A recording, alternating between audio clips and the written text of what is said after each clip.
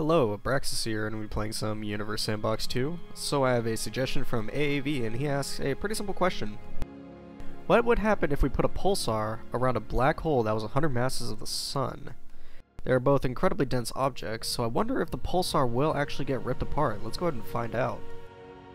So let's see, we should have a black hole here that is 100 masses of the sun. Let's go ahead and drop it here in the center.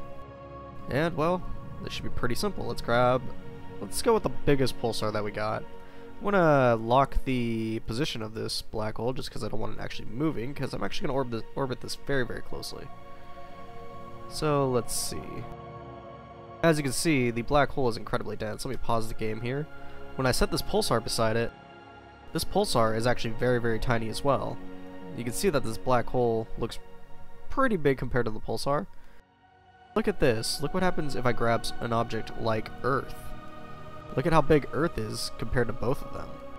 And that black hole is 100 suns. This pulsar is 2 suns.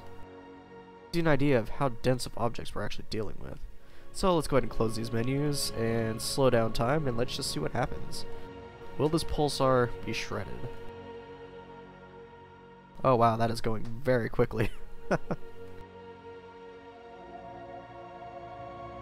And I think the answer is no. It looks like it's actually staying together pretty well. But we could try to reduce the semi-major axis a little bit. Let's see. Under motion, we should have semi-major axis, which is right here. And as you can see, it's only 400 kilometers away from the actual black hole itself.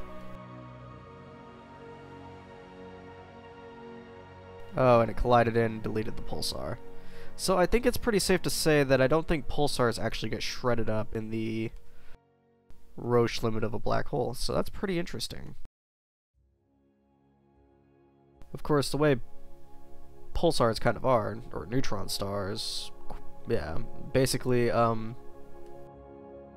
they're incredibly dense to the point where, at an atomic level, they're basically like a perfect crystal kind of thing. They're basically in like a perfect, I don't know, I would say not really grid pattern, but the gap between each and every atom is very, very fine to the point where they're pretty much contacting. So, that's the thing about pulsars. Now I'm noticing my HUD is flickering, and hopefully that doesn't mean the game's going to crash. But let's go ahead and use something like a white dwarf, which is just a dead star pretty much. Well, not really a dead star, but a star that has lost its outer shell. I'm going to halt the game real quick and place this pulsar around it. So let's go ahead and speed up time a little bit. Okay, it's moving slightly. We're moving 16 milliseconds per second. So pretty slow motion. And it might just scrape by this black hole. I might have put it a little bit too close. I certainly did. So let's move it a little bit further away. And watch this white dwarf orbit around the black hole, which it wants to fly off. I think that's because of the collision of the other neutron star with the black hole has given it parameters to actually move, so now it's just wanting to drift away. Let's launch a new simulation. I will be right back. So I've had to restart the game because it was all bugged out, but let's go ahead and give this another try. Let's go ahead and replace our black hole here. There it is. Not really too visible. Let me change the background again. Should we use? Got this one. Oh yeah, that's pretty visible. Okay, so here is our black hole. Let's go ahead and add in a white dwarf around it. Which, Sirius B is right here. Let's go ahead and slow down time a little bit. And let's just drop this in. And there it is, orbiting around the black hole. And that black hole is 100 masses of the sun. And this white dwarf is almost as massive as the sun.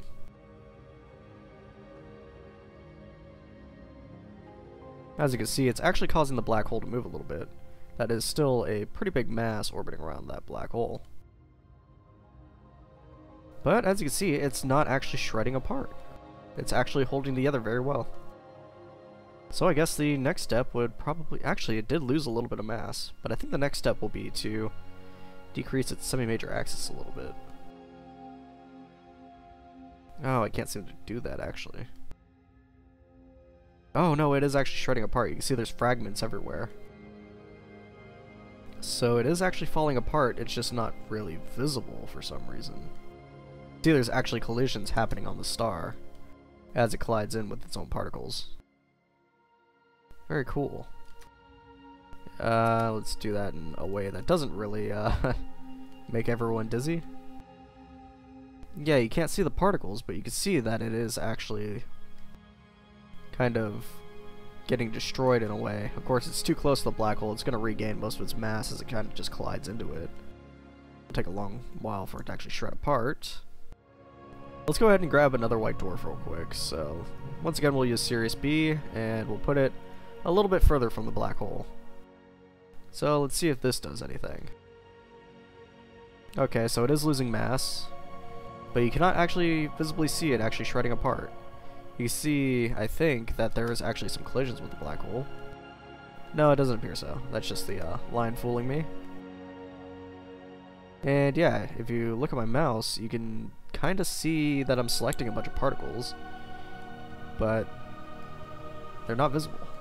If I do this with something like a red dwarf, like Proxima Centauri, and put it over here, this will get shredded no problem. You should visibly be able to see it.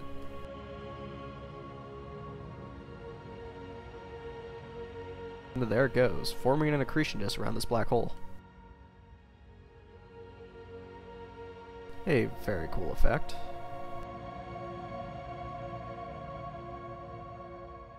You saw Proxima Centauri actually shrunk a lot.